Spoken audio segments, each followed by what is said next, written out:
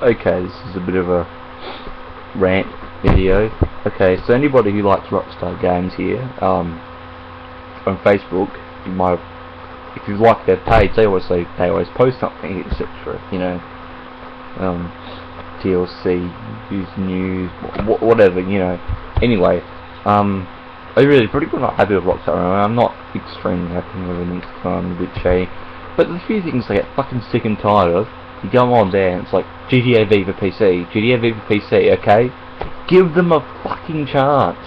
They're trying to fix the online problems for the 360 and the PS3 right now, and you're just fucking demanding that they get this PC version out. Fuck's sake. Could you just shut the fuck up for 1 second and let some people fucking fix the problems that they've already got with these fucking issues with GTA Online, which they need to get fixed. I mean, it works, there's still issues, and I want my fucking 500k, and I want heists, I want all that, so hurry the fuck up. But I'm just ranting quick about this fucking annoying cunts on their Facebook who demand shit. And this is not just them, but this is just because I was reading it then. Fucking everywhere you go, gamers, these people who feel like they're self-entitled, they must have everything they want.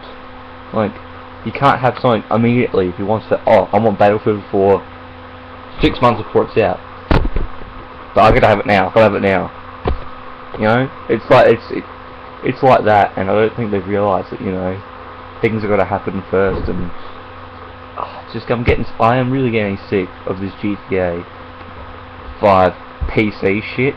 Like, it's gonna happen. Just let it fucking happen, okay? Fuck me. And you just go on and on and on. It's gonna happen. Just fucking be patient. God. Bunch of little whiny little cunts, aren't you? But I'm fucking off because I gotta do some shit. But, peace.